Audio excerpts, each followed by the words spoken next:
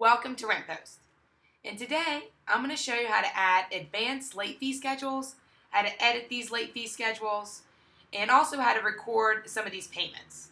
So before we begin, I'd also like to show you at the top here, RentPost notifies us that we have 4 delinquent tenants. So if any time you want to check what these are, we can select here and it gives us all the information. So to add an advanced late fee schedule, we'll go to the unit we would like, and if you go down here and select the tenant, a banner will pop up by selecting that blue button. We'll select Edit the Tenant Profile, and you can see here is where the late fees are. Now, when you're adding a tenant, RentPost has an automatic, simple, one-time fee. So, we want to add an advance fee. So, we'll select Advanced here, and you can see that we've already created one. To edit this one, we select Edit, and we can change any of the information at any time. But we want to add a new one. So, we'll select Add New. We'll create a name. And the nicknames can be anything you like. You can create one that is a description of the type of late fee schedule you are creating, or anything that would make sense to you. So here we're going to do $50 one time and $10 every 5 days after. So we have the nickname. So now we're going to enter it into the system. So we'll do $50 for the first time late fee. We're going to select a grace period of 3 days. And one time is selected here. Okay, so now to add the $10 reoccurring. So we'll select the Add button. Enter in $10. And then select the days for 5. And then select reoccurring.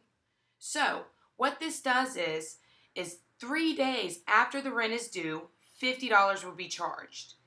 And then 5 days after that $50 charge, $10 will be added every 5 days thereafter. Okay, so once we have it set up, we select Save, and it adds it to the late fee schedules. Now, you can see that it's not in use yet. So we'll close out of this. We'll go back to the tenant profile, select the fee schedule, and select the one we just created, and update the tenant. Okay, I can show you on one more. So we'll select the tenant, we'll edit, and then change the late fee schedule to the new one we just created, and update that tenant as well. Say, for instance, you need to add a specific custom late fee to an individual tenant. All we do is we select the unit. Here's our tenant profile. We will select the banner again. We'll select Add Adjust Charges. Okay, and you can see here that already we have the rental revenue for $12.50. That is for March and April, and has the bill date and the due date. To add another one at any time, we'll select the Add button. Here we'll select the charge type, and it can be anything. We have a late fee here. We have an application fee or a pet fee. So we'll select whichever one we like. We'll select the late fee, the amount of $50, and then here we can add a description. And here is where we will select the bill date and or the due date. And of course, by selecting the dates, a calendar will pop up. Makes it a little easier to select which date you would like.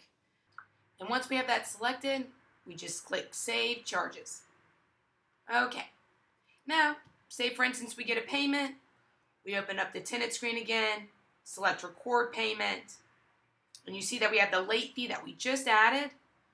We get the payment amount of $50, and you can see that it automatically puts it towards that fee because it is due prior to the rent. Select Save Payment, and we're all done. And thank you so much for joining me in this video today, where we created advanced late fee schedules. We added these to tenants. We also created individual fees for tenants. So I hope you enjoyed it, and please check out our other videos.